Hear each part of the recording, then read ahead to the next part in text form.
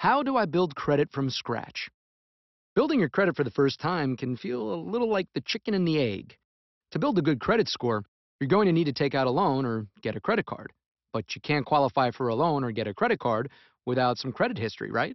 So what do you do? Let's start with a bank account.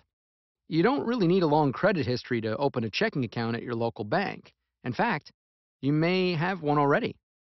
Even though a checking account won't necessarily help you build credit history with the bureaus, that account may help you get your first credit card or loan from the same provider.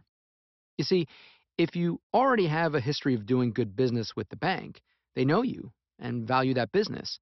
That existing relationship can carry some weight when it comes time to get your first line of credit. Another idea is to put one or more utilities in your own name.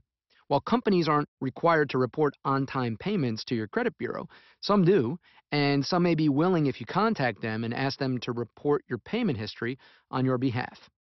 Having an electric, wireless, or water service account in good standing won't establish a credit score on its own, but can be helpful for first time borrowers since it shows lenders you're a responsible person who pays their bills on time. Keep in mind, though, the reverse is also true. Even if a utility doesn't report on positive payments, if a bill becomes overdue and goes to collections, there's a good chance it will land on your budding credit report as a negative. These are some good first steps, but if that's still not enough, here are a few other things to consider. Some banks offer credit cards for folks who want to establish, strengthen, or even rebuild their credit. It's called a secured credit card because you secure the amount you borrow with a security deposit. In other words, you provide collateral, something the lender gets to keep should you default on the loan, by depositing money in an account with the bank. Your credit line is equal to the amount you deposit. You won't be able to touch that money or use it to pay off your balance, and you'll still have to prove to the bank that you have sufficient income to pay the credit card.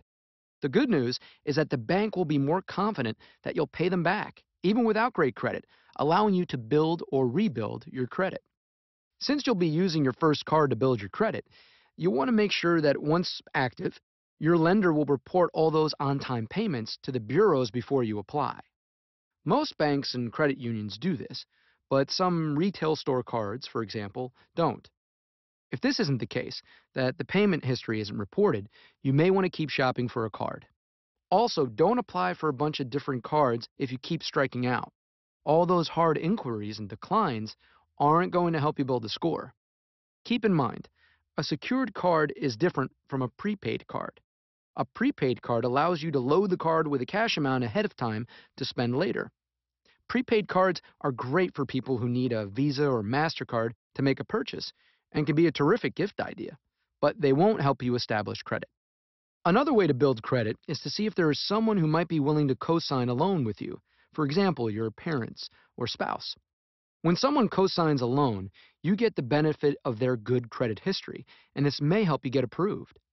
You can then build your own credit with a history of good payment on the co-signed account.